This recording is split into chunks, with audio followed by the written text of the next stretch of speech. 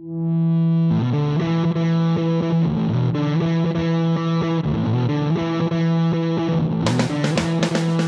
and gentlemen, boys and girls, channel leaders, welcome to Tatami Talk. My name is Juan. This is my Judo partner, Anthony. It's a judo podcast for judo players by two judo players. Now, today we have a very special guest. We have Carrie Chandler. She was a national team member. She was also an Olympic alternate, I believe. Mm-hmm. But one thing we're going to have on here that she is that she's actually the manager of her significant other, Nick Delpopolo. So with no further ado, let's go into the interview. Hello, everybody. So here with our interview right now with Carrie Chandler. If people don't know her, she's actually the manager for Nick Delpopolo. And we're going to talk about like funding, how it is being a judo manager, and also not just being his manager, but also being his significant other at the same time. That's right. Almost 13 years. Wow. So, Carrie, can you explain to our audience, just how'd you get into martial arts and how'd you pick judo? Okay, so I have 7 brothers and sisters, and obviously with a family of 8 kids, sports are very expensive. So my dad actually taught judo. He owned the Dalton Judo Club, which was like a small judo club in our community. And so I've been around it my whole life. I did it because it was free, so they were like, yeah, do judo. Like we don't have to pay, for 8 of you to do. You can't beat free. You can't beat that. So I was always around the dojo. I did it for a year when I was like 5. And then I don't know. I can't even remember. I stopped doing it. And then when I was in high school, I was in a fight with my mom, and my dad pulled up to take my brothers to judo, and I just jumped in the car too. And I was, I think I was 16, almost 17. And that's when I started, like, for real. I started it and I fell in love with it. And I was like, Dad, I want to be really good at this. Like, how do I get good? What's the next step? And he's like, well, we lived in Massachusetts, and he's like, I know this guy, Jason Morris. He's a 4-time Olympian, and he just retired. Actually, at the time, he was a 3-time Olympian, but he was retired, and he was like, he's opened a club, and he lives an hour and a half away in Scotia, New York. So we would drive there. I was like one of Jason's first students. Like he started his dojo with me and a couple other kids from my club, my dad's club. And my dad was like, just so excited. He's this big sports guy. So he was just so excited that he could like have this Olympian teaching all his kids. And then we started going over 3 times a week. It was an hour and a half drive, 2-hour practice, hour and a half drive home. And then is this his current dojo in upstate New York? Yeah. So when I started with him, we were actually out of his garage in his house for years. So like I started with him in 99, and then he opened the big dojo in 2006. So and I retired in 2008. So toward the end is when he made it big, made the big dojo. But yes, so it was really cool. It just got so big. Like we were actually in his house. Like he had a finished basement, and then he had like a 1 tatami sized area. And it just like, it was a little at first, and then like, it was so packed, he just had to expand. So you got the authentic Japanese experience, like. Yes, totally. Yeah. Yes, absolutely. That sounds so much fun. It sounds so interesting. Yeah, it was really great. It was fun. So I know one of the big things that's going to be very interesting is like, how did you and Nick get together? Okay, that's a very interesting dynamic, I think. Yes. And at the end, I'm 7 years older than Nick. So like, I was like the big stud, and he was just like this little turd, nothing. And I used to, but he's from New Jersey, but he would train at Jason's also. So like, I've known him his whole life. And like, we've known each other basically since I was probably 16, 18, I can't remember, when I was really young. And he was 12. And then he was like this tough kid from New Jersey who kept coming. And he actually moved into Jason's house, as I did. This girl, Liz from Arizona, did. Jason had like 5 or 6 kids living in his house. And Nick moved there, and he went to 8th grade in Scotia, New York. And we were like really close. I would always bring him to be my little partner if I did like demos and stuff. And then I think after he graduated 8th grade, his parents decided like it was too hard. They adopted him. So it was like really hard for them to like let him go. And they were a lot older. So they were just like adopted this kid. And then 10 years later, like he was already not living with them. So they brought him back to New Jersey, and we were all like devastated. And he started wrestling, and he wrestled for Bergen Catholic High School, which is like a really well-known high school in New Jersey. They have great wrestlers. And he was gone for like 3 or 4 years. And then he came back. I think he was 17 when he came back, and I was number 1 in the country at the time. And so, but I had a lot of injuries. So like people would always want me to do clinics, but I couldn't take the falls. So I would always need like a throwing dummy. Oh, can I swear on this podcast, or is that not kosher? So I like to say Nick was like my throwing bitch. Like I would bring him to these clinics and I would just throw him around. And like, so we started traveling, and then like he graduated high school, and I would still bring him around. I really liked him just as a person. And then like he, just after he turned 19, he asked me out on this date, and I was 26 at the time. And I was like, no way. I was like, there's no way I'll go on a date with you, Nick. And he was it sounds so Star Wars to me. It just was so, I was just like, but it was just funny, but we were really close. Like we would travel around and like to Yorkville, Illinois, like really remote places to teach these clinics. And we just have nothing to do. So we talk to each other a lot, knew everything about each other. Like you fight and die out there with each other. So we're like bleeding and sweating, getting injured with each other, and, watching each other compete. It's really emotional and dramatic. So anyway, after he turned 19, like, I think it was on his 19th birthday, he asked me out on this date, and I said no. And then he kept saying like, well, why? And I basically just said like, because you're too young. And he was like, well, that's the one thing that I can't change. So that's not really fair. And so I was like, okay, Nick Delpopolo, like I'll go on a date with you. So he took me to Applebee's, and oh man, fancy. He went all out. Oh my God. I think that's fancy. That's fancy for a 19-year-old judoka. Hey, I don't know. You gotta impress a girl better. And we have literally been together ever since. Like I remember for the first like year, maybe less than a year. I like to be dramatic, so I'm going to say year. Like for the first year, I wouldn't let him tell anyone we were dating because I was so sure I was just having a fling with this hot younger guy. I was like, this is not going to last, like there's no way. And, of course, obviously now we're coming up on 13 years together. So, wow, just my best friend, the total love of my life. And he just happens to be 7 years younger. So that it is what it is. But now it's like not weird. When he was 19 and I was 26, I was like, oh my God. But now like we're both in our 30s. So it's like totally fine, It's better now. It's better. Yeah. That's crazy. So, one of the main things is that you're actually Nick's manager. We talked about that. Yes. Now, how did that come about that you're at the end of your career, you're winding down? Yep. And were you just like, I want to see this guy do better than I did, or just want to manage him better than you felt you were managed? That's exactly what happened. I was wanting to be an Olympian so bad, like more than anything. Like I still can't, like I'll get nightmares sometimes, and it's like, it's hard, and people think it's cool when you say like you're an Olympic alternate, and it's not cool. It's not cool for the alternate. Like it's not cool when you're the number 2, So like it just crushed me, and I just thought I did a lot of reflecting. Like I was too injured to carry on. Like I had a total shoulder replacement. I knew I was going to be finished. So like I just thought like I'm not going to I just thought like, what could I have done better? What if I just did this? If I went to Japan more, like I didn't really train in Japan, like maybe if I worked with Jimmy Pedro more, he didn't really work with me, that I could have made it. And so I just was like, I'm not going to let anything that happened to me. I'm going to have no regrets with Nick. And I was like, I'm going to like pour myself into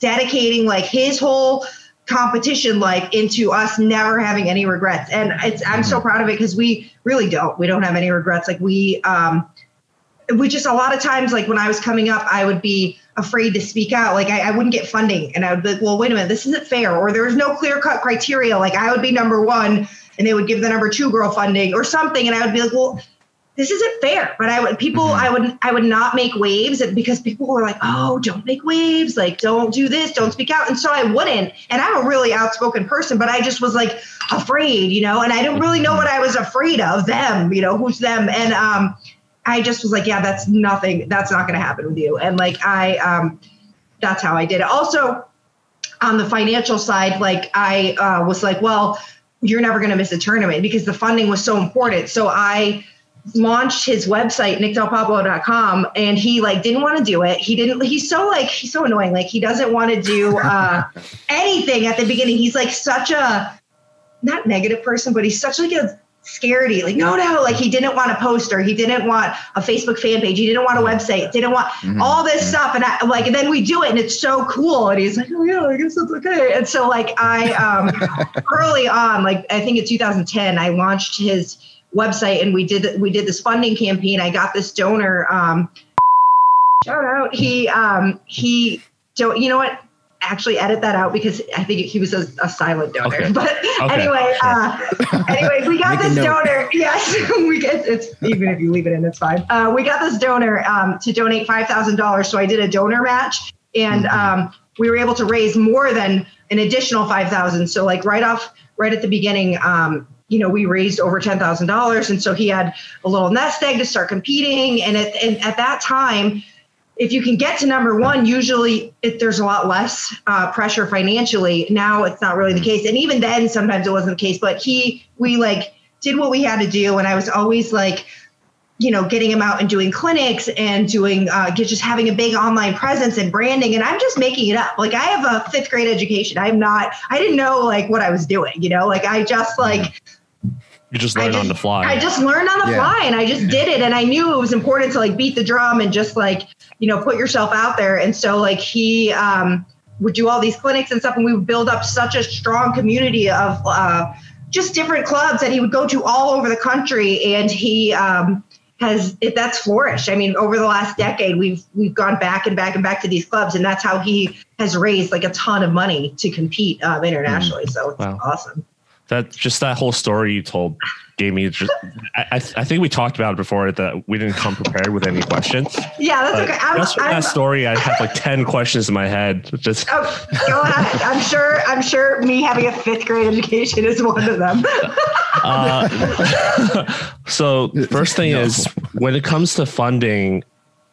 So let's start off with this. How much do you think, if you don't mind responding to this, other people have responded to this question already, but how much do you think Nick has spent throughout his career so far on just traveling and competing in judo? Well, I know. So we got a really serious sponsor after London and before the Rio run up. And this guy helped with everything. He helped with like bills at home, school, just so Nick could completely train full time. And I think at the end of that, he had spent just under $300,000. And that was just from like actually it was probably this January of 2013 till after the Olympics in 2016. And so that honestly, a lot of people like think like you can skate by and, 10 or 20 grand a year, but you really can't. It's like it costs like $80,000 a year. 50 to 80. It just depends on like how good you are and what kind of tournaments, what kind of schedule you have. But if you want to do this full time and you want to make an Olympic run, like you have to be prepared to spend at least $50,000 a year. And then like, of course, that means you're training full time. So that means like, well, who's going to pay your bills at home? Yeah. Obviously you have a home, so you have to take that into account as well. So it's a ton of money. Okay. So, and you mentioned you're doing the clinics. About how many clinics do you do a year typically?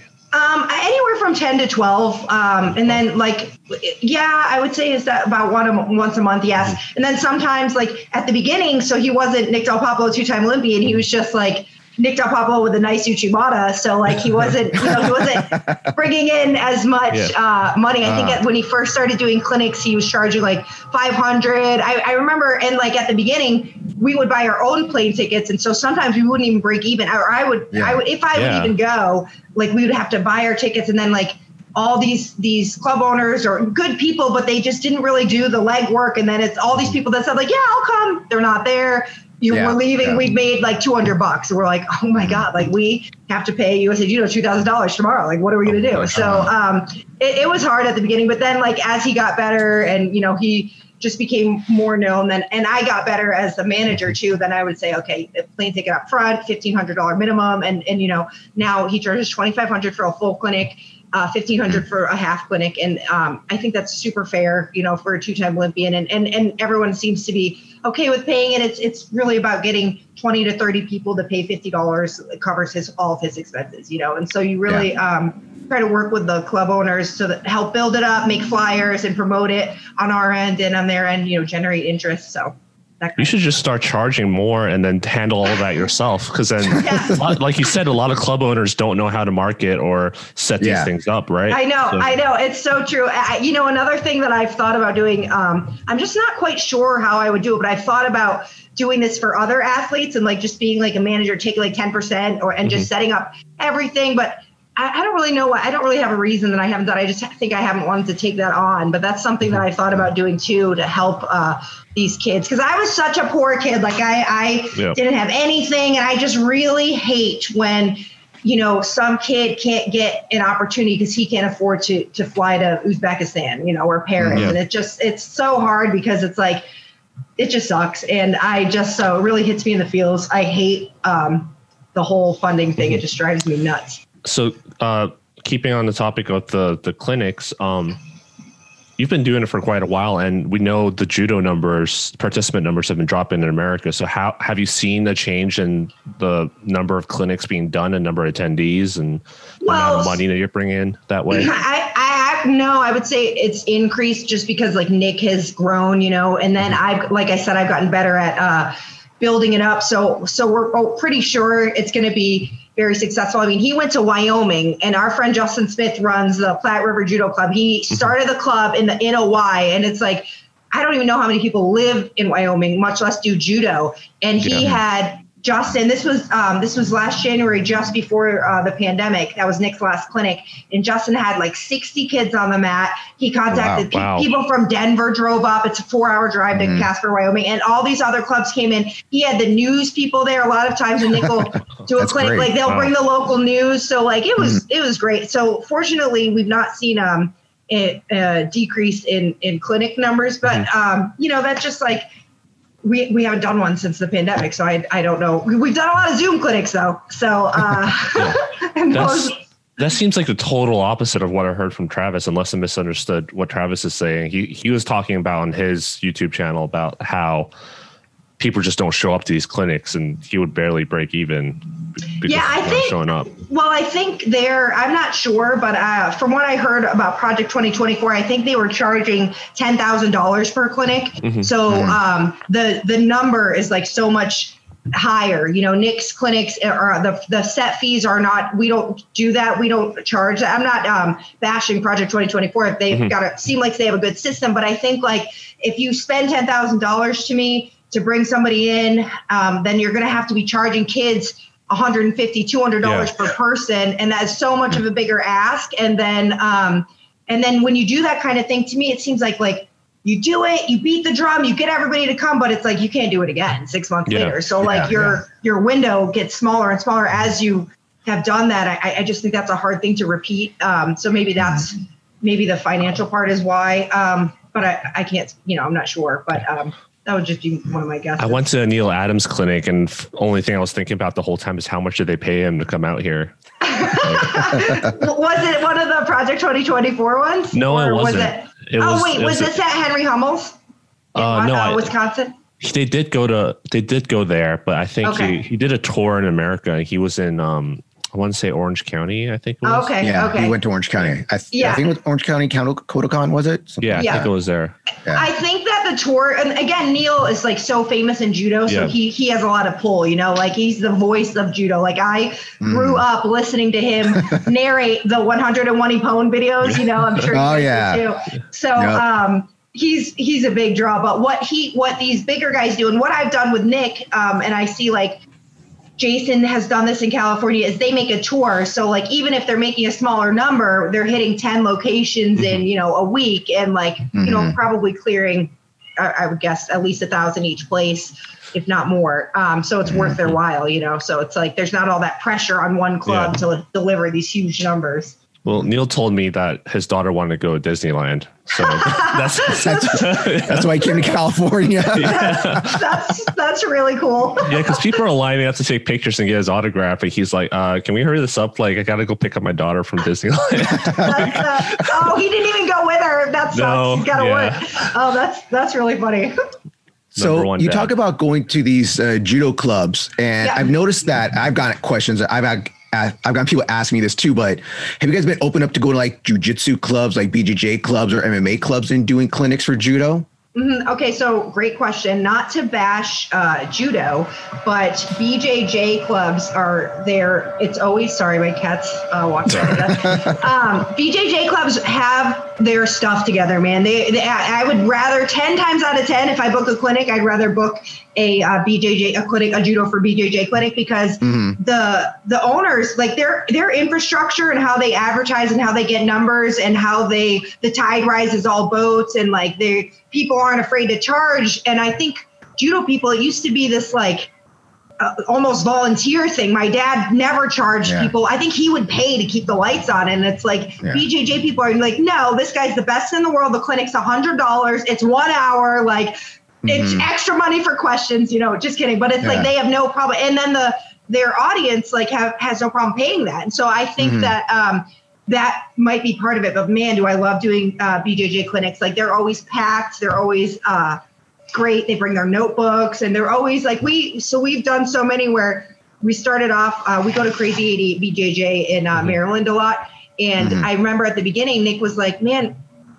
this guy, Sensei Julius is the owner. He's like, Julius, you don't really need me. Like, if they're just learning judo and I'm basically, they don't know any stand-up, you don't need Nick Delpopolo Olympian. I could just call some guys in the area. And he's like, no, they're paying for the experience. He's like, they want to learn from Nick Delpopolo, the Olympian. So like, it's really cool. I love BJJ people have a great thing going on with their infrastructure. One of the first clinics I went to was actually a BJJ clinic, and I wasn't training BJJ. I was trained in Muay Thai, and my Muay Thai instructor was a BJJ black belt. And he's like, oh, you train judo, you should go to this thing. And I'm not going to name which Gracie it is, but it was like 150 or 200 bucks, like you said. And you paid it. Yeah. And I bet it was packed. It was packed, but it was not. It was more like an autograph and meet your idol kind of session versus actually learning anything useful. Yeah. I won't go into detail. I didn't really learn anything, and I had to say, That's something that we try really hard to like you just said, like, oh, you didn't get anything from it. Like, we try really hard to do the opposite. Like, I want everyone to leave Nick's clinics feeling like they learned something. And he's such a good instructor. And I think that I like to take credit for that, because he's been literally teaching since he was like 12 because of me. But he just like, someone told us once, like, when you teach, you have to act as if you're speaking to someone who's blind. Okay. You can't just say, put this here, do that. You have to say, take your left hand, grab their right lapel, like just that kind of stuff. And just like, he is really able to like get down to like the kids levels or get up to elite black belt levels. Like, and he can teach to where everybody's understanding and feeling like good about it, and not just like, appeasing him, like, yeah, I got it. Just you really have to do it. We make you demo in front of the group. That's like a big thing we do at his clinics, is like, he'll teach, then the group will come together, and like, if everyone, 5 or 6 people come out and demo, and like by the end of the day, everyone's come out and demoed. So like, he's sure they know how to do it. So as in some other martial arts, they make you teach as a way to improve yourself. Have you noticed, I don't want you to put words in his mouth, but have you noticed his judo improving? Because since he started teaching and holding these clinics? Absolutely. It's not, and I wouldn't even be putting words in his mouth, because he said it, like he said it before. I think teaching makes you a better instructor, because like, it's so hard to talk to like a 6-year-old. We run this judo after school program now. So we got a bunch of 5, 6, even some 4-year-olds. And it's like, it's very hard. You have to make them understand it. So then like, if you're getting frustrated that they're not learning it, you're like, well, what am I doing? How can I say this differently that they can learn it? And then you in turn are like, oh, okay, that's easier. And you just become a more well-rounded judoka. And I think you just become more whole. And then you're just like, your depth of understanding, gets deeper, I think, if you teach a lot. And I just think it's a great way to like broaden your own judo, certainly your own perspective, and just find out little things that maybe like, okay, this works for 8 of the kids, but not the other 2. So now we're going to do it this way. Oh, hey, I can do that too, So it's cool. Do you have any more questions? I thought it was interesting you brought up the humbleness of judos. Like, we all don't want to charge too much money. Like, we talk about this with other senseis and even our own dojo. We talk about like, oh, well, this BJJ school is charging this and we only charge this. Should we raise our price? And they get the fearness of judo, like, oh, we got to be humble. No, we can only charge so much. We don't to lose people. Yeah, that drives me nuts. When you talk about the fundraising, it sounds like you're just talking about just doing judo clinics. Are there anything else that he does for fundraising besides just clinics and appearances? Well, we've done a few like raffles, but no, mostly it's all judo related. It's all like clinic related. Like we've done, a thing that I do a lot is a donor match. So I'll try to get someone to put up a certain amount of money, if it's $1,000 or $2,500. And that to me, we have always had a lot of success with doing donor matches, because like people say like, oh, I'm going to give this guy $100. Well, you know what? Now I'm going to give him 200. And I know that that's really 4. And like, it just makes people, I don't know, a little more excited. I feel like we've just had a lot of luck with that strategy. And then like asking, you know, sometimes people want to be anonymous, but sometimes you want to like mention their business. Like, hey, you know, pick some X business has agreed to do a donor match of up to $1,000. So it's like good for them. And then it just like helps get the word out. So that I wouldn't say he's done too much. You know, we've pretty much just stuck with Judo Clinics. I don't really know what else I could offer them. Like, I don't know, you know, but. Well, with what I mean is that like nowadays there's all the things about like, so Nick has his own Instagram. Okay. Yeah. So does he get like, oh, when you wear our gi, we sponsor you your gis, we pay you a little bit of money, energy drink or protein powder, whatever it is, that kind of stuff. I just yesterday closed this, it's not even a deal. It's like this drink company. They're called Prickly. It's like a cactus water. And they're saying like cactus water is the new coconut water. And so like they messaged him because he's an influencer. If you have over 10,000, you're an influencer. So he has 20,000. So they said like, hey, we want you to be part of our campaign. We're going to send you a case of Prickly cactus water. And then we're going to let you do a giveaway, which he's going to do, I think on February 1st, we're going to let you do a giveaway to 10 people to like get this stuff. But they're not giving him, they're only giving him product. And so what usually happens, this has happened quite a bit. And what usually happens is like, they see how it goes. And then like, if you do a good job and you generate a lot of interest, then I think there could be a paid position down the road. So it's like a lot of it's not money up first. Or I think he got like $30 someone offered once if he would like name their product. And then like, he gets so many people that are like, hey, can you shout out my gym or my whatever? And we have to like say no now because it's so many people. Then like he doesn't want to like upset people while we say yes to these people and then no to these people. So we pretty much only do it if it's like there's like a quid pro quo. But it's a not business. You have to. It really is. You have to. No, and going back to, I really like what you were just saying about charging for judo, because I feel like, so I went to like martial arts training when I was the head sensei at Jimmy Pedro's dojo for 3 years when I retired. And he sent me to this martial arts consultant. I did martial arts training. And like the first thing the guy sat down and told us, and it was a class full of different martial arts club owners or operation managers like myself, and, you know, different arts, so like karate, kung fu, whatever. And the guy said, look, everyone write down on a paper, how long have you been doing judo, Carrie? How long have you been doing karate? How long, blah, blah, blah. Everybody wrote down, it was double digits. Like it was some people 25 years, some people 50. It was a lot. And he was like, okay, now write down like how long it takes you to get a doctorate. So if you want to be a doctor, how long would you go to school? And it's like 8 years, let's say. And he's like, okay, so you all have doctorates in your field. You've invested your life into your field. You are experts in your field. You've committed all your time and money and effort and energy, and you are providing the highest quality that you can. Now, why don't you feel like you should charge for that? It's actually a disservice to the whole community, because it's saying like, dedicate your life to this, but don't make a living from it. And I think that I totally am on board with that, because I just think that if you are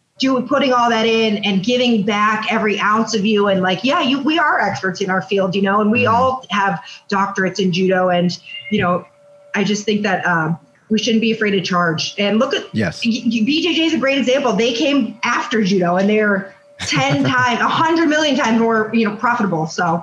Yeah, it's tough to swallow sometimes, but it is. It's hard.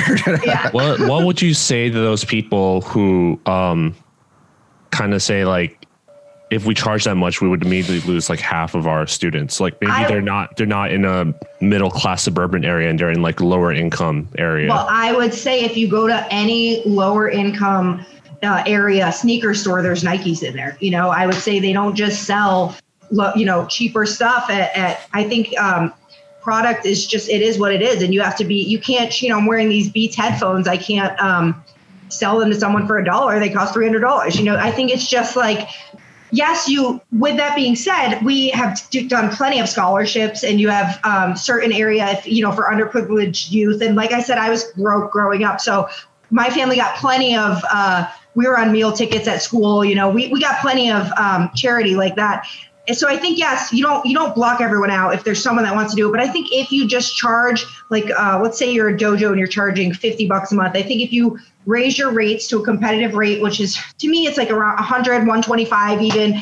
I know some people charge up to $250 and they're the really elite judo coaches. And that although you are basically elite at that point, but I would say a general price point is at least $100. Everyone should be charging at least $100. With that being said, that we don't charge that at my club, Forward Judo Club. They charge $80 a month. I'm always on them to charge more, but they raised it. So like, I think, general price point of around 100 should be the bare minimum, because you have families. So why should you take away from your family and not be able to put food on your table, just because there are unfortunately, people that don't have a lot of money, but they do have other options. If they want to come and you can work something out with them, some sort of scholarship or discount, or have them help clean the mats, just that type of thing, they'll do it. And like, that's what that's what I did growing up. And we did a lot of that kind of stuff. And you really kind of find out who wants it at that point and who's just, unsure. And I find that a lot of times people you do the favors for, they're like never satisfied. So it's like, if you give someone a scholarship and then they don't really come, they sometimes come, they're late, they don't, you know what I mean? So it's like, it's good. Yeah. It's good both ways. It can kind of show you like, hey, you know what, I'm just going to charge what I'm worth.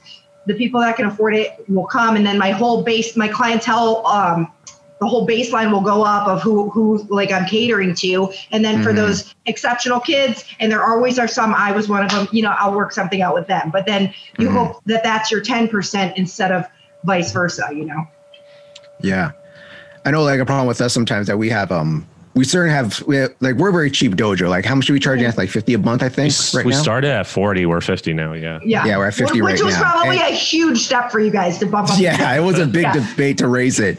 But the thing is, like, with some of our people is that we have people who've been there a long time, or we just have certain people that just think they're special. That's just how it is. And it's like, oh, I don't know if I want to pay that much. It's like, come on. I know you go to BJJ school. You post your BJJ stuff all the time. Yes. You're at, I'm not going to mention what school, but they're all at some other school. I know how much they charge there. It's like, you can't pay me my 50, but you can spend 100 or whatever. And I see your new iPhone and I see your Nikes and your Beats headphones, and it's really about, so when I took that martial arts training, we asked about people like that, because I was like, look, I was like so anti the guy at first. His name's Master McKay, but he was right. He was great. And he was like, look, what you do with those people is you just start them at a very low rate, and you'll see like, okay, we're charging 100, but Anthony, we're going to charge you $25, and we're going to put you on billing for $25. And then it's like, you make them hold that commitment. And then like, sometimes a lot of them just wouldn't be okay with it and they would go away. But like, I think just in general, it's like the price of milk goes up, like you got to charge what you got to charge. But with the cost of living goes up. This is how it is. And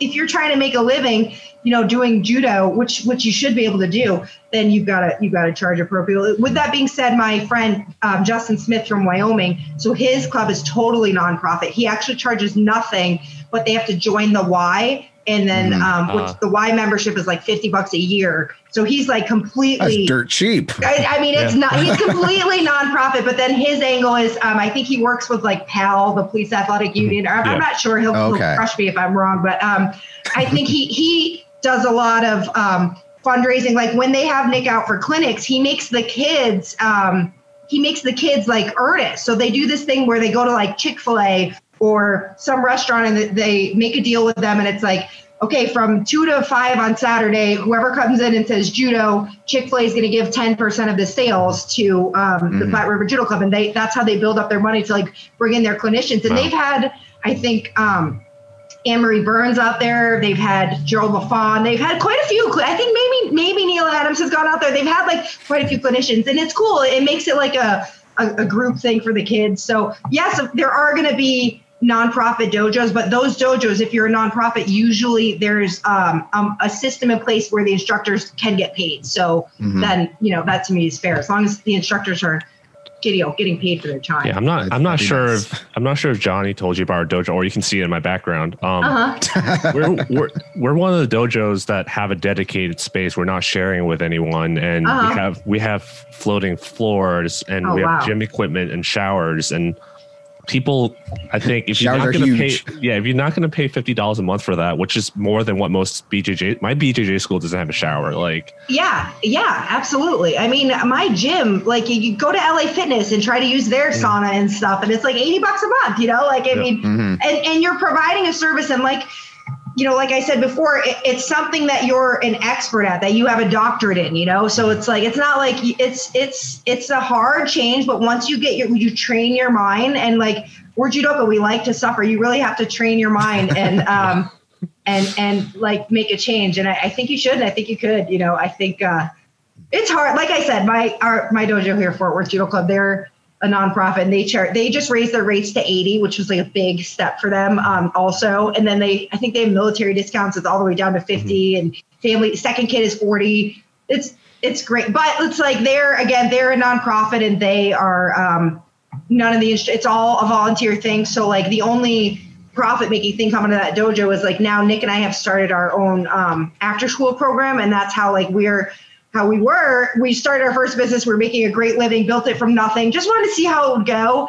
And we actually got the idea from our BJJ friends. They had like BJJ after school, and we're like, why not judo, you know? And so that's where all the money is. Yeah. And like, it's a great alternative. So like our whole thing is like, say no to daycare, say yes to judo. It's a great alternative for working parents who don't just want their kids like sitting, watching like, you know, a movie for 3 hours in the school cafeteria, or these after school daycares are like a zoo, and it's like one per every 20 kids, one adult. And it's not, you know, it's something instructive. They come, we pick them up at school in our judo van, which is super cool. And then they come to the dojo. Judo van. We do their homework. We have a snack, and then we do like 75 minutes of judo. We do like conditioning, the ropes and races. So it's great. It's interesting. There's two parts of that question I want to ask.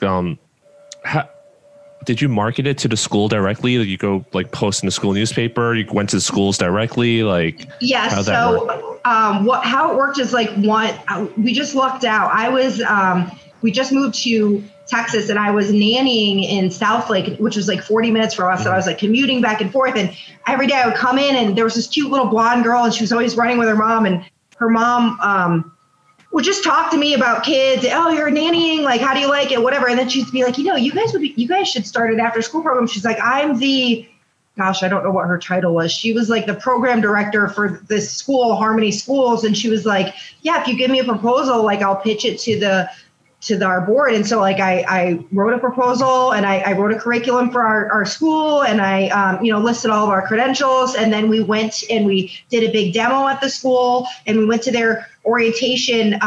They're like, school's opening next week orientation. We had a booth out, judo after school booth. We bought some like signs, like the really nice hanging signs. And in the background of our booth, like kids were throwing each other like on the tatami art. So it was really cool, but we charged like double what all these other places charge. They only charge like $60-$70 a week. And it's like, well, it's like $4 an hour what they're doing, but it's like they get hundreds of kids, and it's like, it's not healthy. So we charge $140 a week, which is a little over $9 an hour, but I think it's super fair. It's like lower than the national babysitting rate. And I looked at like the nanny rates and all that. And so I was like, you really did your research. Yeah, absolutely. I don't do anything halfway. So here's our booth. And I'm like, gosh, how's this going to go? My booth here, $140 a week. Right next door here is $60 a week. Here, $75 a week. Why are they going to come to us? But at the beginning, I just needed 4 students to make as much money as I was making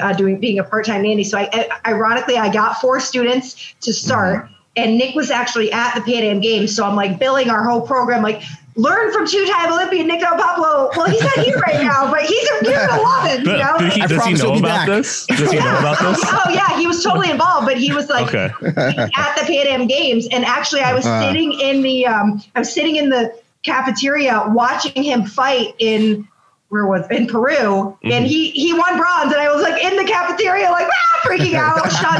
Chantel Wright was FaceTiming me from the stands in Peru, and I was like watching on her phone it was crazy. But so he got back, and we had 4 students the first week. The next week we had 6. I kept getting calls, and we closed because of the pandemic in March, and we were up to 25 students. Wow. And so it was great. And like I said, we weren't charging everyone full price. I did right off the rip when I approached the school. I said 20% of our students will give a half scholarship to, but they have to come from your free and reduced lunch ticket kids. So like the kids that are already in their system. So it's like they're already enrolled and there's no scam. They're not just lying. They're already their paperwork's in that they're on that program. Yeah. So, and I do, and like we had a family of 5, and like I said, I'm from one of 8, so I can't, we just did give a lot of discounts, but we were up to 25 people. We were making a lot of money. It was completely paying for all of Nick's trips. It was great. And then unfortunately COVID happened. And so we had to shut down. We just opened up at the end of October, or maybe at the beginning of October. And we've lost about half of our students, but now it's like slowly creeping up again. So it's like the same thing, but it's a lot different now because we have to wear masks the whole time. That's our state law mandates that.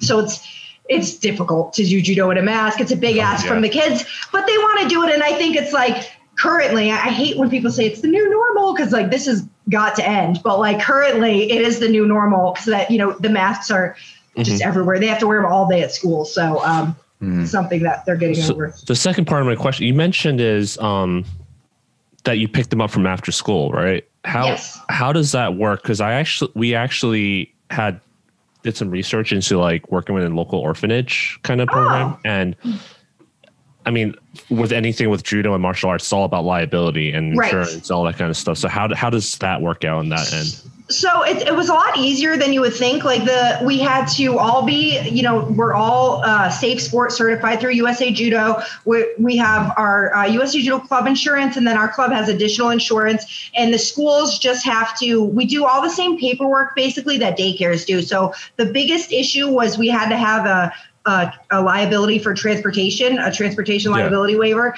from the schools. And then we did that. It wasn't that difficult. And then they just have to fill out the normal waivers that you would fill out for when you join a dojo. So like they would fill that all out, and they do fill that out. And then they just do the school's paperwork. And like we go in their daycare line at the school. So the transportation liability was just the big thing. And then, we make them all, we charge a $100 deposit, and from that deposit, it goes right for your USA Judo card and your Judo gi. Okay. So like everybody that walks in the door is a USA Judo member for insurance purposes. Yeah. And that covers transportation. Interesting. I didn't. Yeah.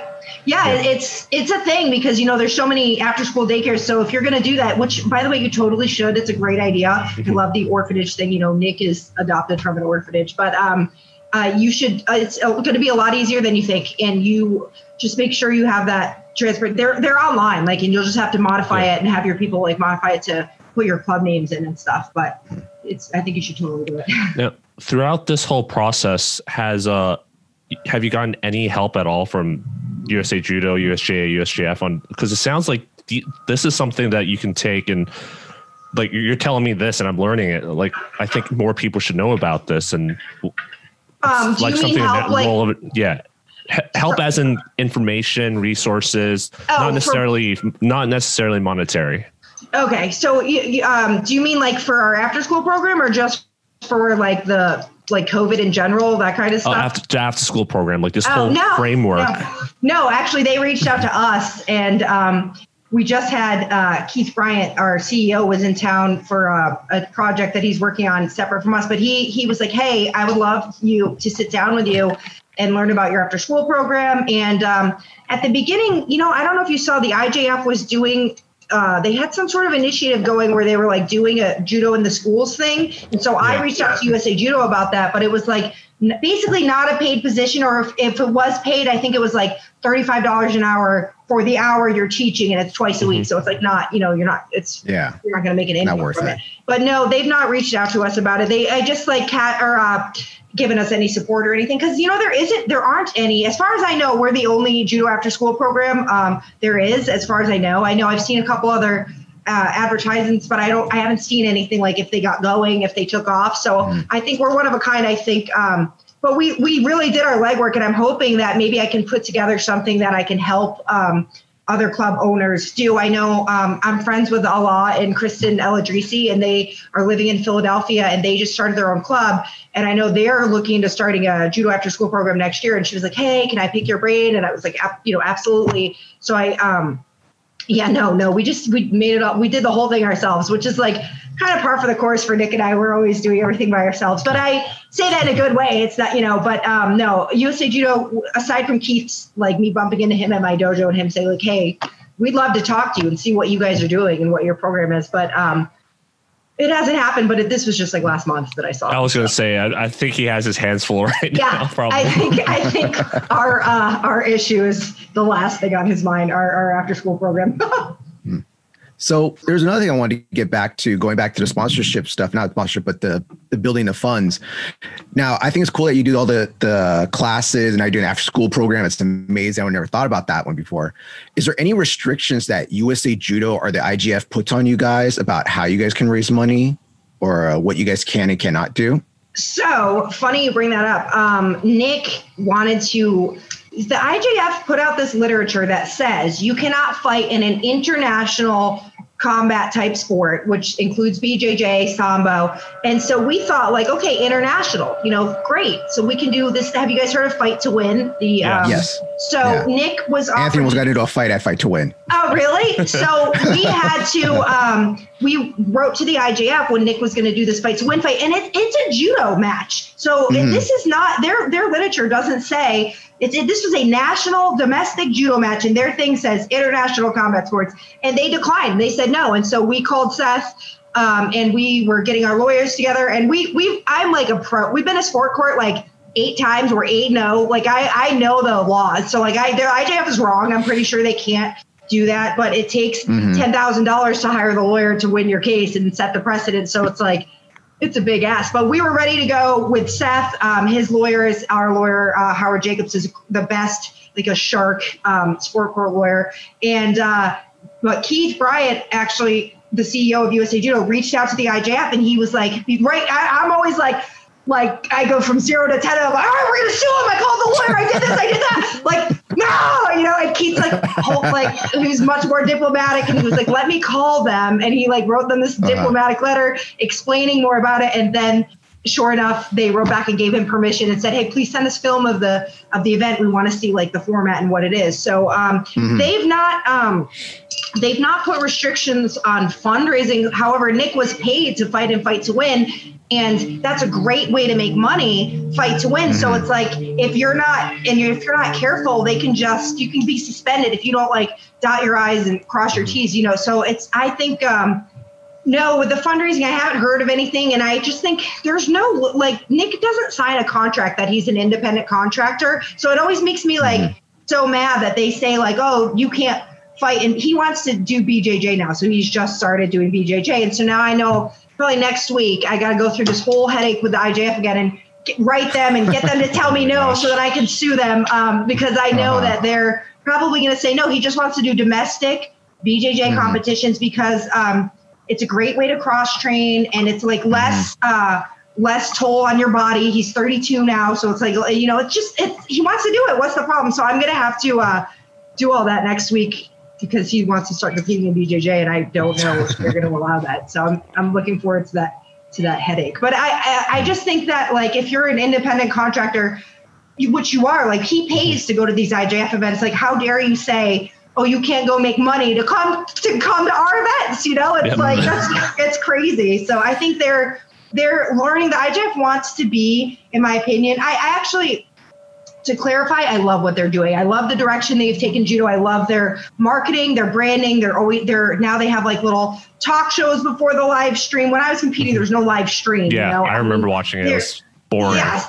So they're doing great, and I love what they're doing. Professional photographers at every event, and they're constantly like evolving and making it cool. However, some of the things that they are not doing is like there's not a players union. And yes, I know they have like athletes reps, but it's like much like the athletes reps that are in USA Judo, it's kind of like just a yes man position that you don't really have any power in, but they have to do it to, dot their I's. But I think that as they get bigger, they are going to be subjected to more of the sanctions that other sports have to do. I've never heard of like tennis players that they can't fight in a paddleball tournament or something, So I just think paddleball fight.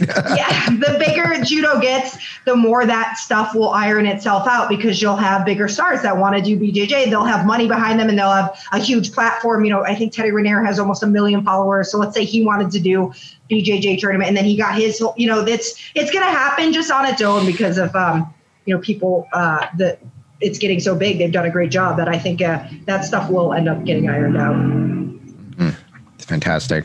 So how is the relationship with, since you're pretty much Nick's boss for the most part, how is that relationship with him? Is it like, hey, is it like, honey, I need you to do this? Or is it like, no, you need to do this now, fool. All right. Yeah. So like, I'm so like, he's like so annoying. So he's this like never answer my phone guy, never answer my phone, get you later with the email. So I just like tell him to give people like my number. And then if it's something like the emails and everything, it comes right to my phone. And so I'm like, half my day I just spend like writing people back as Nick, like as Nick. Clinics and whatever. So it's not really a fight, because like we're a team, and like my portion of the team is to like do all this stuff that I don't want him to have to worry about. I want him to train and just like, stay healthy, work out and whatever. And so there's not a lot of headbutting there, but at the beginning there was, because he was shy and he was like, I don't want a website, but we didn't really know what we were doing at the beginning. So a lot of that was at the beginning. He didn't want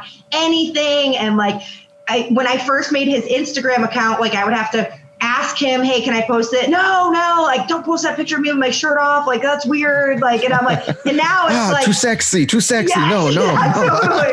Now he pretty much just rubber stamps like anything I say, because he knows like it's for the good of the company, the company being Team Delpopolo. So it's not, there's not a lot of headbutting anymore.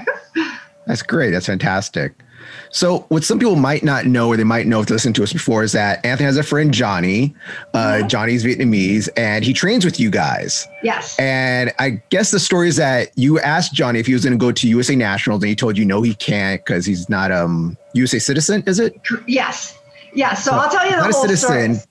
Yes. Okay. So, you go ahead. So you take it from there. So Johnny, I love Johnny. He, when I first met him, he was only a green belt, but he would always show up, and he was going with Nick and Ben Dyer, our instructor's son, and Taylor Weber, all these like little studs. And he's always going with them, and he's holding his own, and he's doing great. And he shows up and he works hard.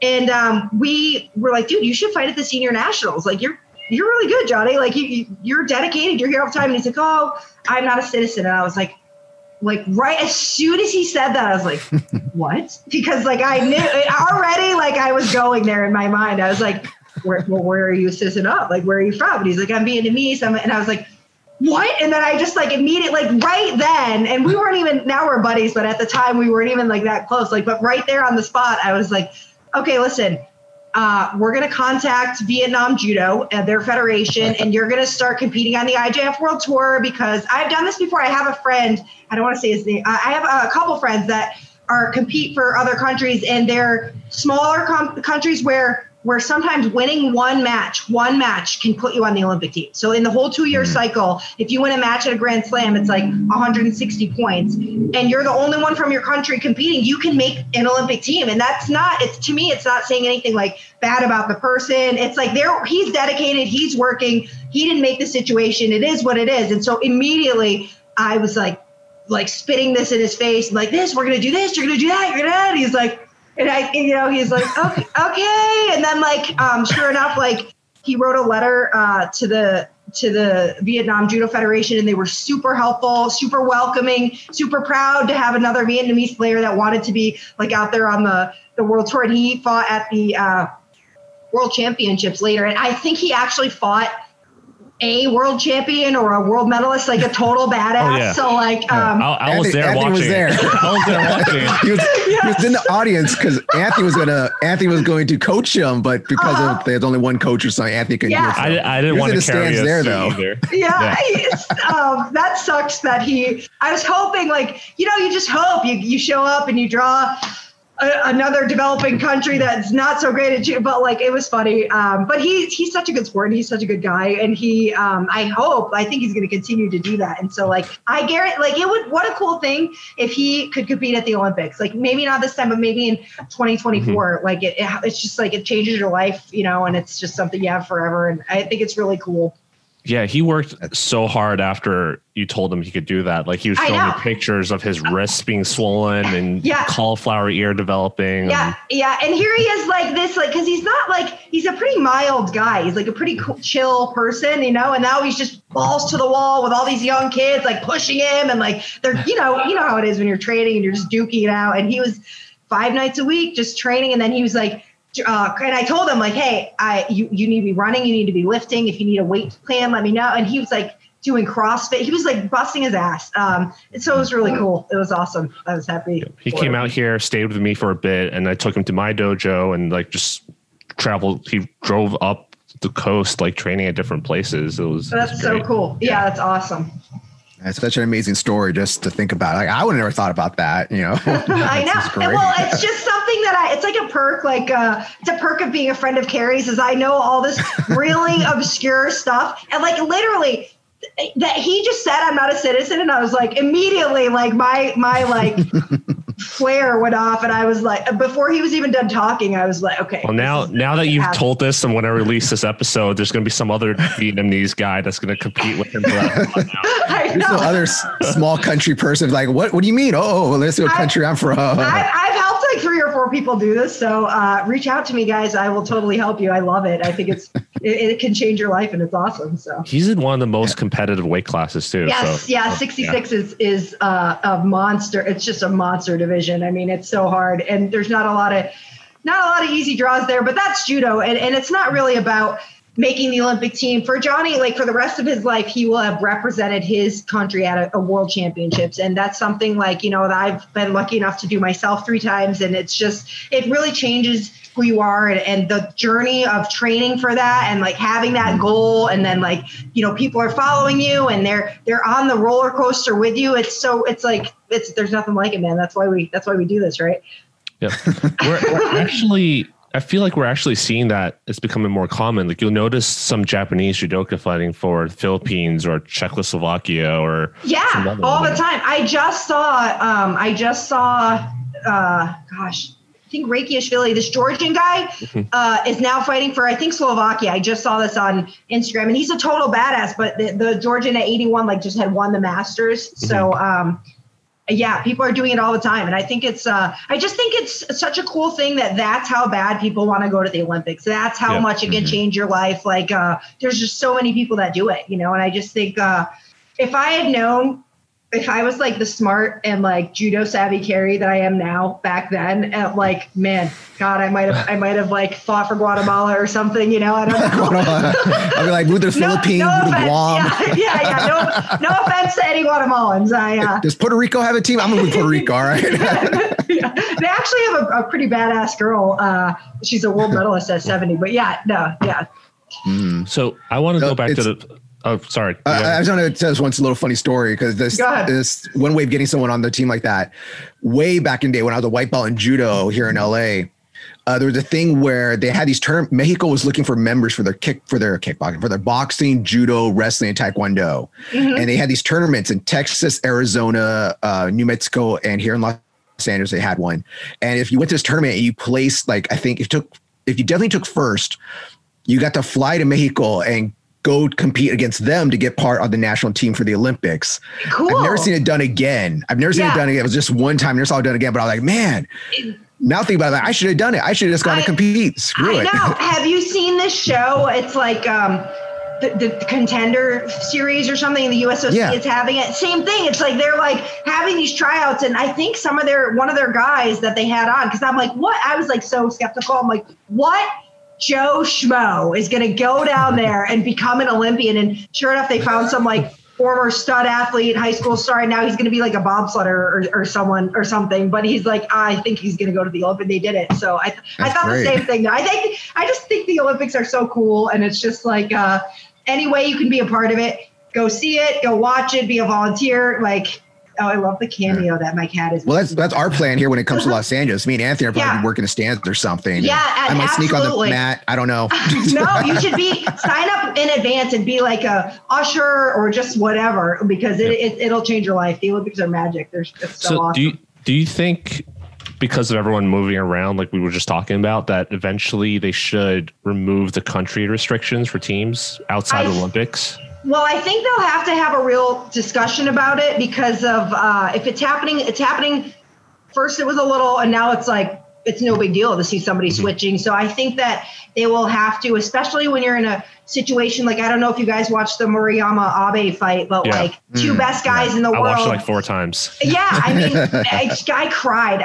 So I wanted Abe to win and Nick wanted Murayama to win. And like at the end, I didn't care who won it. I was just upset. But like, I was just like, oh, this sucks. Like this was so hard to watch. It was so awful to watch that. And like, I lived that, with Nick and Michael Eldred, and it's rough. Like, but yeah, so with that, and then like the Canadian girls, Klim Kate and Deguchi, both number 1 and number 2 in the world. The French girls, there's always a couple girls and guys in the top 5. So I think that as that happens more and more, I hope that if the country restriction doesn't work out, because I don't think it will, I don't think they can put a ban on that, people switching countries. But I think what they could do is maybe up it to, multiple competitors per country. They would have to like, make a whole new system, but they would have to figure it out. I think like the number 18 being at the Olympics is so crazy. And I think that hopefully in Japan will give us a big chance. Well, who knows now with COVID, but like the numbers are going to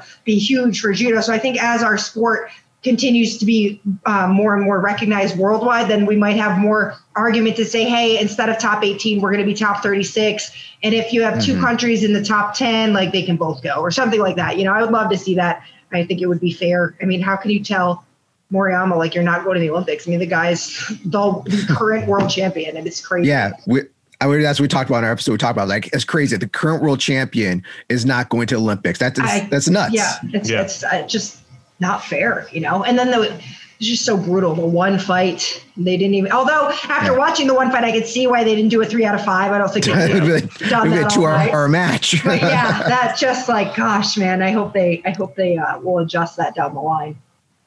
I want to go back to the funding issue, since that was the original topic that we said we're going to talk about.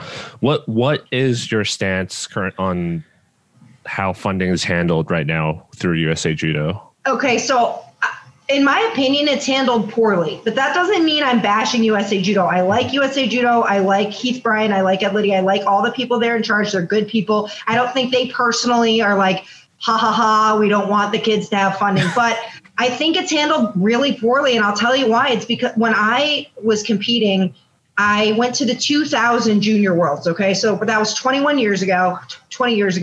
And I think I was fully funded. I got 2 gis. I got sweatsuit, travel bag, everything. And now it's like you have to pay for your freaking T-shirts. Like you have to pay for the national team apparel. We don't provide that. So to me, I just think it's really sad. And I think that they don't do what they can because they have I know they have a limited budget. So I think their issue is, well, we only have this much in the budget, so we have to focus on what we can focus on, but they're really hurting the development in our country by this lack of funds, because so many talented kids go to wrestling, or they leave our sport because they don't have $80,000 a year to spend. And I truly think that if they hired, I'm friends with a few professional fundraisers. Okay. And I know how it works, and I know their salaries, and it's like, why? I approached them myself a few years ago, and I said, and I know other people have done this too, okay? And I said, like, I will work for you guys to bring in sponsors, and I'll only take a percentage of what I bring in, what I personally, but there's zero loss to you guys. It's only benefit to you guys. There's no risk, Yeah, and they said no. And there was no, and then because in order to do that, I think the person needs to be able to use the USA Judo logo. So I think you need to be able to, with their cooperation, because if you can go to these companies and you can say, and you can show the Olympic logo and the USA Judo logo, that is like, wow, that's really appealing for companies to want to donate. So you have to have their, they have to sign off on it. At the end of the day, they have to sign off on that kind of thing, and they're not willing to. And I know that they have another guy. He's a former Olympian. I'm not going to say his name, but he offered to fund a full team to live at the OTC, and he would pay all their expenses, but he wanted to be the coach. He didn't want it to be like, he's like, look, I don't want it to be some coach who's never done judo. I will bring over a Japanese coach, and him and I will run it, probably a world medalist. I don't know. And they said no to that too. So like they have a history of saying no to that kind of stuff, and there must be a reason why, but I don't know what it is. But I really think if they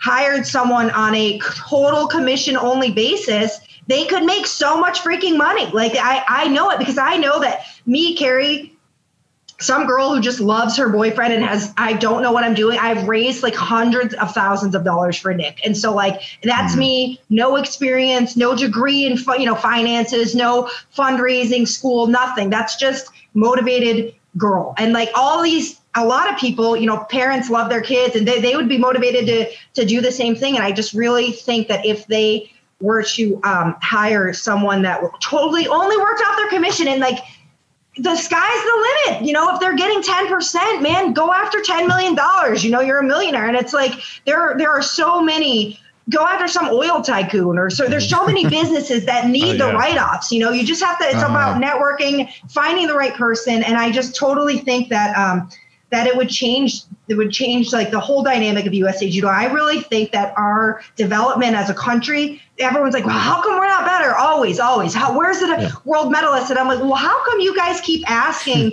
why a bunch of kids whose parents are working like 80-hour weeks, and they're like, just to send these kids, or like I use my friend Nina as an example. Nina Kuchro-Kelly works 70-hour weeks and still has to train and still has to pay for these tournaments. Then you go to the tournament, you might not even have a coach in the chair, and then you're fighting some French girl who's got an Olympic champ in her chair. So it's like 2 against 1, and these countries, they're all rising up and they're all pros. So it's so hard. Especially Canada, like just now in the World Masters, we just saw them in the final bracket, just crushing it. Consistently crushing it. They're always, and they have a good system, and although they do get government funding, so that's it's easier said, but still, I just think that that lack of funding is just really, really hampering the next generation. And you have these organizations like Project 2024 or the NYAC, but they're not funding someone to do a full-time, world tour. And they don't have the funds. Like, they're not funding like a guy like Johnny to compete at 15 world tour events, because that's going to cost $80,000. And then then now there's 14 number ones, you do the math. So it's like, I think that if USA Judo could at least get the funding to fund the number ones, so that, okay, if I'm number one in the country, I'm going to be paid for. Now there's going to be a ton more competition to become number one in the country. And then we're going to have more depth. And then hopefully one day we're like France, where they've got, Chimeo, the 78 kilo girl's not going to go to her third Olympics because the girl in front of her is the world number one, and she's world number 4. It's a good problem to have, basically. It's a good problem to have, and I think it creates depth in the country. And I think that that's really, it's not going to change. I think that, until money comes into our system, and a lot of consistent money, nothing's going to change. And I hate to say it, but it's true. I think personally, everyone's kind of focused on the LA Olympics right now and getting an athlete to that potential medal. I'll tell you the thing with that is the reason why we're so focused on that is because you get a free team. So when you're the host country, you get to field all the weights. That means that people don't have to qualify. So that, I would say a medal is going to be a stretch. Although the Olympics are crazy, like a lot of things change. You can have a ton of surprises at the Olympics. So like anybody can get hot, but it's like, if you're already someone who can't qualify, who can't make the top 20 in the world, it's going to be really hard for you to win an Olympic medal out of nowhere, unless you're a young kid coming up or whatever. But I think just getting those free 14 shots and having to have no one qualify, it's a chance, but it's not. It would be very difficult to get a medal. I totally agree. I think they're a little too focused on it, and something like you said, it's a stretch. And there's some long-term structural changes that need to happen now before we're like, I think as time goes on, it's going to be harder to fix this problem. Yeah, Great Britain. So what they did is, even though they got a full team, they didn't allow. They said like, you can't go. We're not going to host a full team unless you're top 40 in the world, which I thought was super cool. Like it seemed like total bullshit to the athletes, I'm sure, because they were like, what? But you know what? They got 2 medals. They got 2 medals. Like they.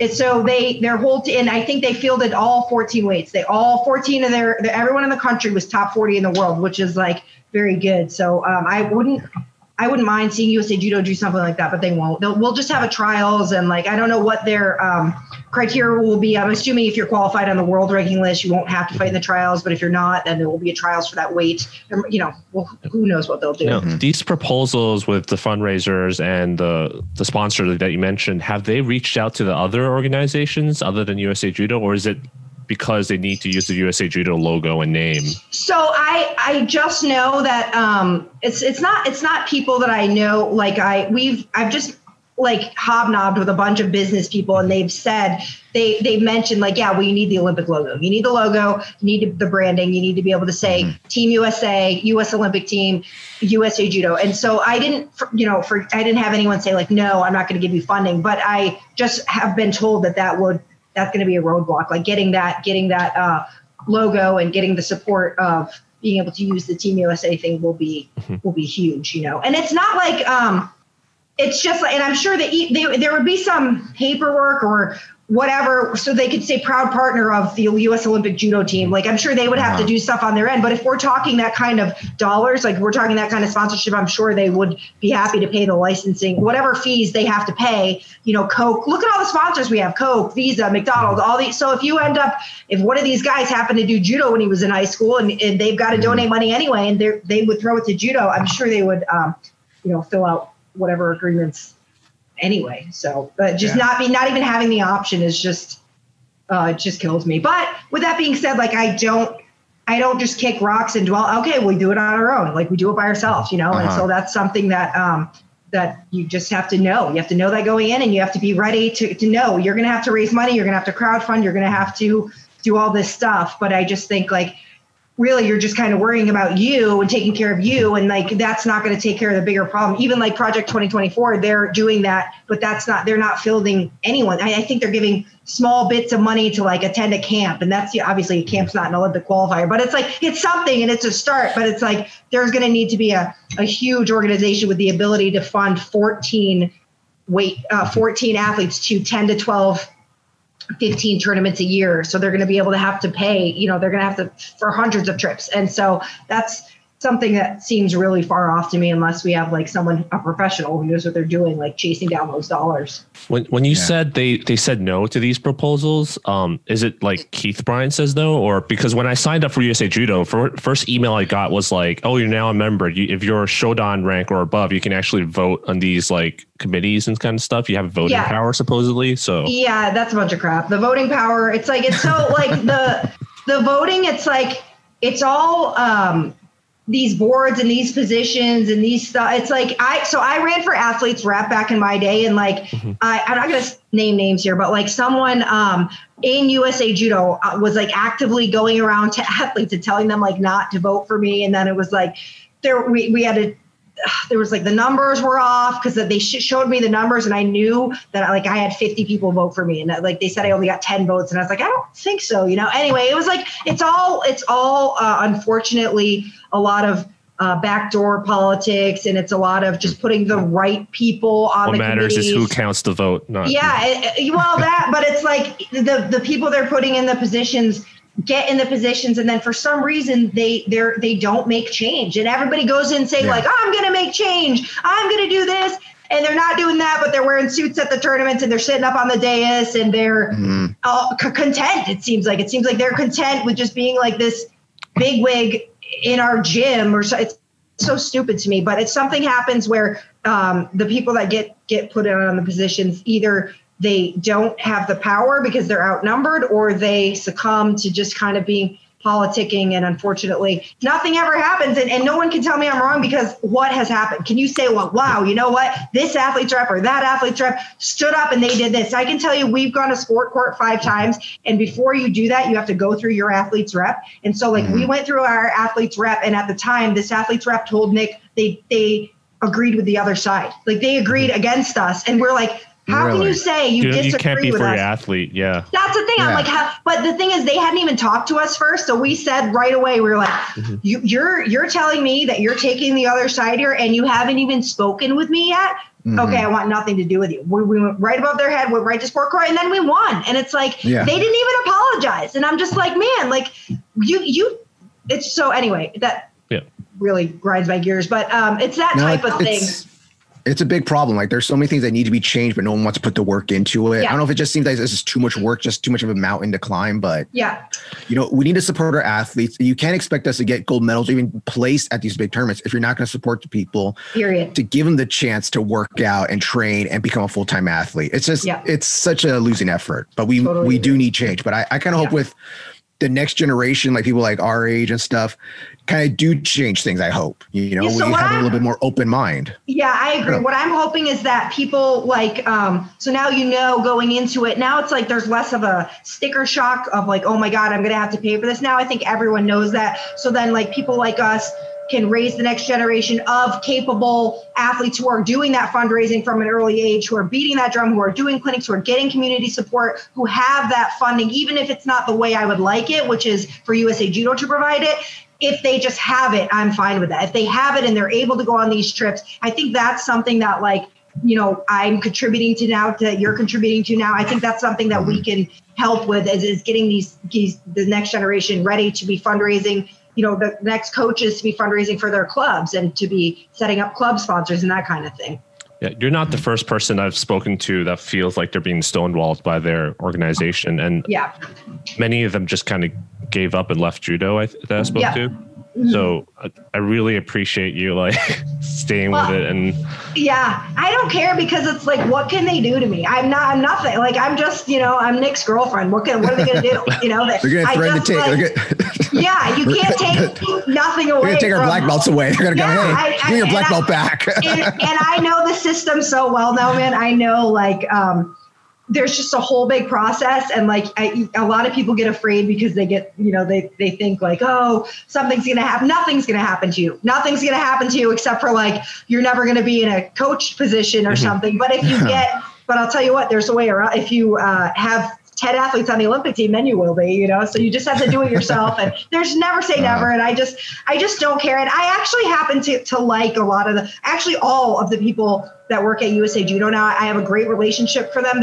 With them, they work really hard. The office people they do a great job getting like Nick's info for the tournaments. There's this girl, Lauren Ramirez, but she's a great, and it's just, so I'm not bashing the individuals, but as a whole, I think that the mission is failing. And so I don't want to say like, this is your fault, Keith Bryant, or this is your fault, Ed Liddy, because it's not, but it's like, we got to, like, whose fault is it then? You know what I mean? Like, it's somebody's fault, and it's happening. It's an issue. So like, what is being done to correct this issue? And yes, you might say like, well, we're filling these other holes in the boat right now because we got to get what we can from USOC. And if we don't, then we might lose that. And then we're really in trouble. But it's like, I still think you could make the time to bring someone on to be a professional fundraiser. I mean, I think what downside is it? I just think, I don't see any. What's the downside? Yeah. So I don't know. I maybe more power, and then the athletes have a bigger voice, and then, you might, but those are good problems to have, like you've got some outspoken Serena Williams on your team. Like, you want her on your team, like someone with a huge platform who can like, is not okay with getting screwed and will reach, so you're afraid of that. But I just think like USA Judo is not really out to screw anyone. I just think they're not doing a great job with the fundraising. And I just think any issue that's decades old, there's got to be, someone's got to put their thinking cap on there and get that solved, because like this isn't something that just happened. This has been happening like.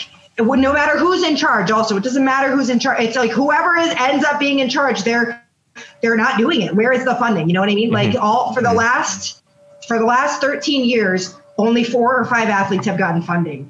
the athletes have switched. It's been, here and there, but that it's like, it is terrible. I mean, how does that? I don't even understand how that even works. That's impossible. Like it's a crisis. Like a lot of people agree with us, but at the same time, they think USA Judo has all of this money. But if you actually look at their balance sheet, it's actually not that much. They don't have any money. As a matter of fact, Keith Bryant. So we were in the red for like years because Jose Rodriguez was like just doing a lot of shady business stuff, a lot of kickback deals for himself, a lot of using the credit card for personal expenses, that kind of stuff. But Keith Bryant, to his credit, he came in, and I think in his first 3 months, he got us in the black, and we've been in the black ever since. And I do know there's a difference, like certain athletes can like submit expenses and try to get them reimbursed or whatever, and they're all of a sudden like that process changed where they're like, no, we only cut checks on Fridays. You have to speak to our accountant. You have to fill out this form. And I appreciated it. I liked it. I was like, oh, good. There's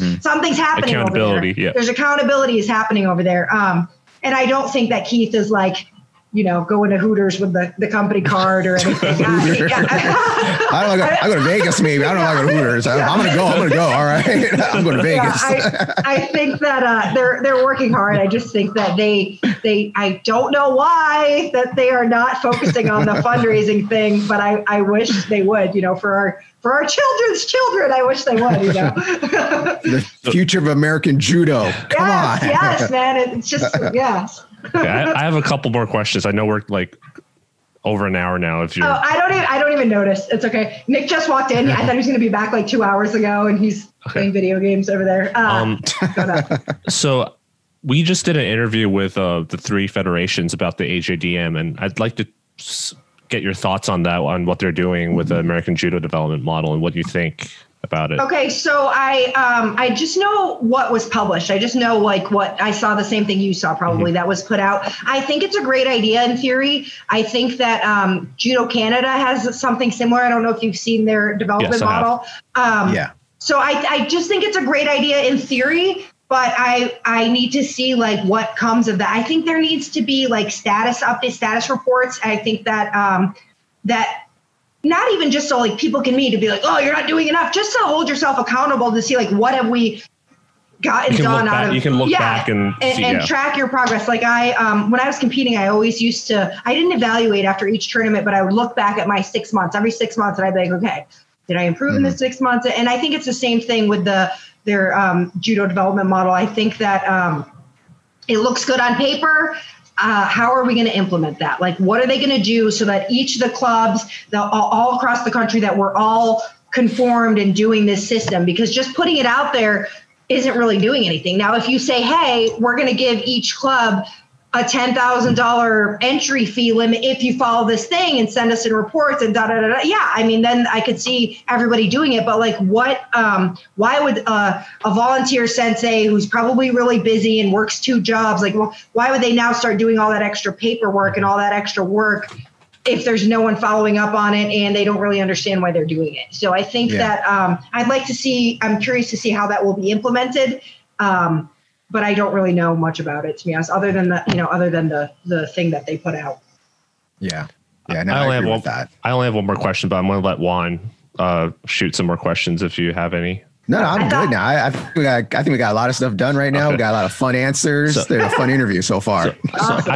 So I actually brought this up many times to different people on and previous episodes, but have you looked into non-traditional fundraising methods? Like, for example, I love to use volleyball as an example because I started seeing them.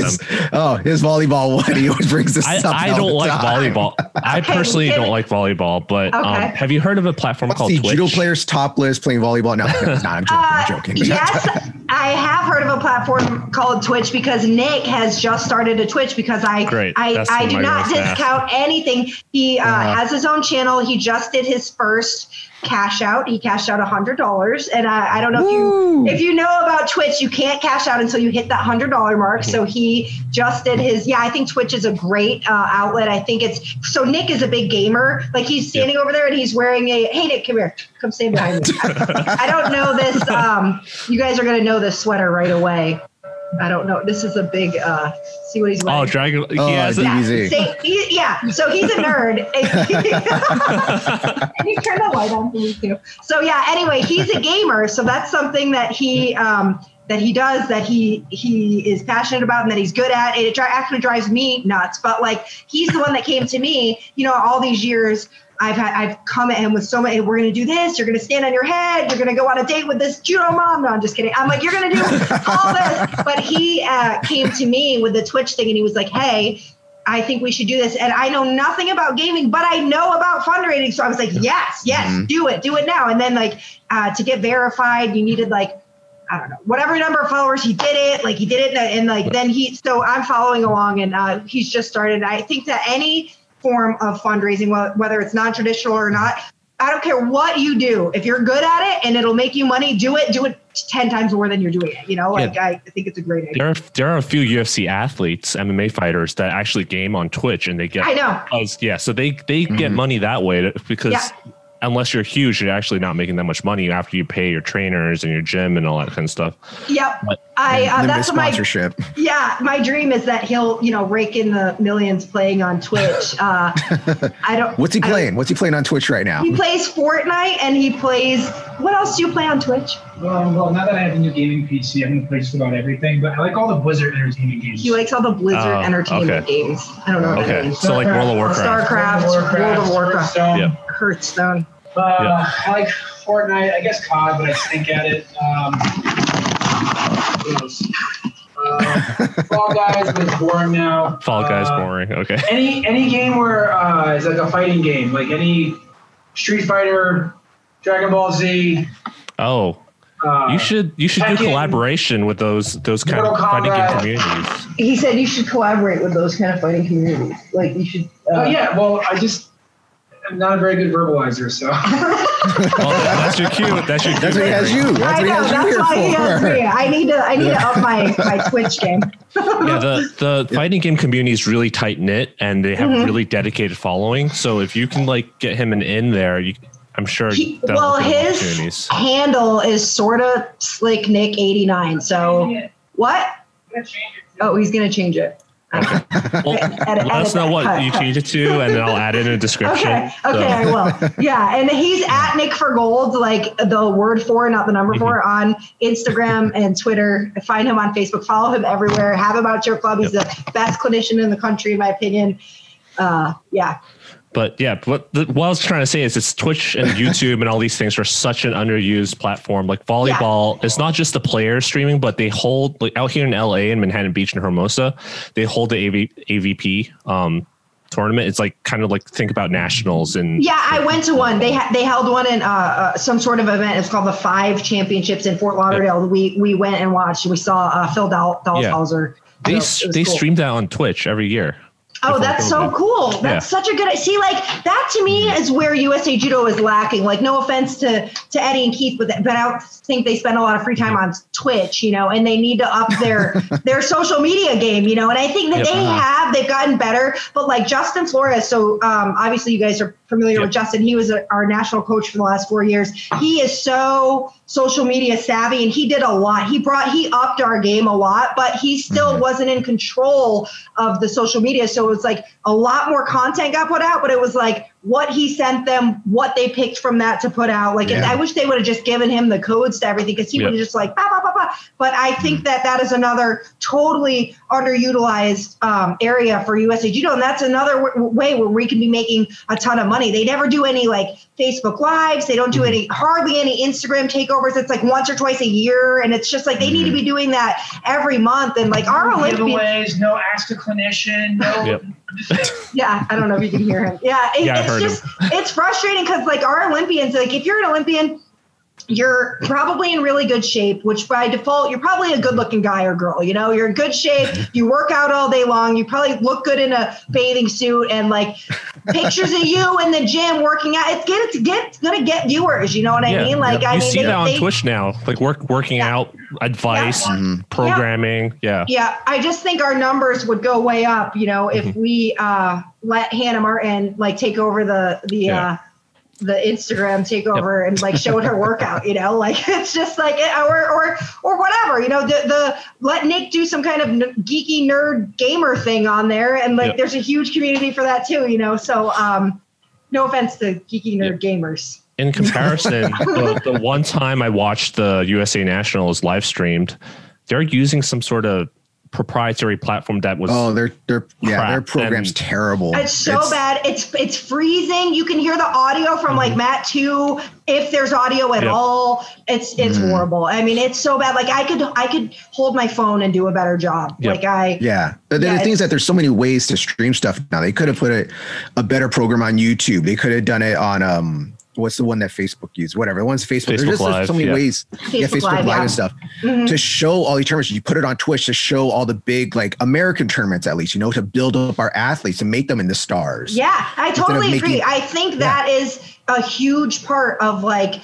if they did that and they were stars, then they would in turn be making more money. And then maybe that the trickle down effect happens. Like, man, I know it really chaps Justin's ass, the social media thing. He's like, man, like we're doing nothing on social media here, you know? And it's just like, it was because it's free marketing, free networking, free, and you are USA Judo. You get to say hashtag Team USA. You get to say Olympic team, you know, use the word Olympic. You get to do all that, like do it, you know, like again, that's something that I would do for free for them. So if you guys are watching.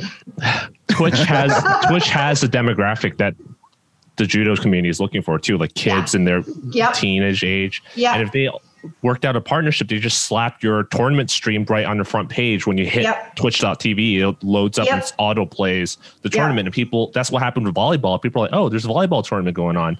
You watch this. Yeah. So people who know nothing about judo will get exposed to it. And judo is like, we can cater to that like anime community. Judo's cool. It's fighter guys and geeks, you know, like it's cool. Like big throws are fun to look at, you know? Yes. Was is fun to look at. Yep. It's so exciting. I'm such a judo fan. I think judo is so cool. And I think that, like if more people saw it, they would like it. You know, I just think if we're not out there. So I don't know. That's all of my questions. So. No, I think it's great questions. Awesome. I had a great time talking to you guys. So thanks so much for having me. And just let me know where I can. Yeah, thank you for doing this. Is there any shout outs or more marketing stuff you want? No, just follow Nick at Nick for Gold. Just find him on Facebook at facebook.com/Nick Delpopolo. He's got a YouTube page, Nick Delpopolo. He's got Twitch, which currently is sort of Slick Nick 89, but might be getting changed. So do a cooler name. I wasn't really down with that name. He picked it. Actually, he hates Nick for Gold. So at the very beginning, when we first got his Twitter and Instagram and stuff, we were working with this guy, Frank Shamrock, the MMA fighter. And Frank was like, you got to pick, like, he's like kind of far out, you know, he's like, you got to like, you're going for the gold. You're going to be Nick for Gold. And so like, he did it, and now all his accounts are verified, and I can't change it. And like, he hates it. Like, he hates it so much. So I think it's a pretty good name. It's easy to remember. So. Yeah, I like it too. But it's like, you know, when he's retired and stuff, and he's just a coach. I don't know. Whatever. It'd be better if it was like, oh, you know what? No, like, a lot of people do their weight classes, and now he's changed weight. So I guess it would have. Yeah, that's another one people always do. The other way. Anyway, sorry. Great time talking. Go ahead. Yeah, I just had a blast. I didn't even look down. I'm looking now that it's 5:05 for me, and I could just talk forever. Like I just didn't even notice. Like we need to do this again sometime. Yeah, anytime. Get me going, and I won't shut up. Okay. Well, thank you. Really appreciate this. If anybody wants to, please follow Nick. Please look up them. Please support them. Please support USA Judo and helping our athletes. Okay. Awesome. Thank you. Thanks, guys. Thank you. Take care. What a great interview that was. That was a long one, but it was really enjoyable, right? Like, if I didn't keep track of time on the phone, which I started making a habit of because we tend to drone on and on if we don't plan out the questions. It was a long interview. We have to do that again sometime.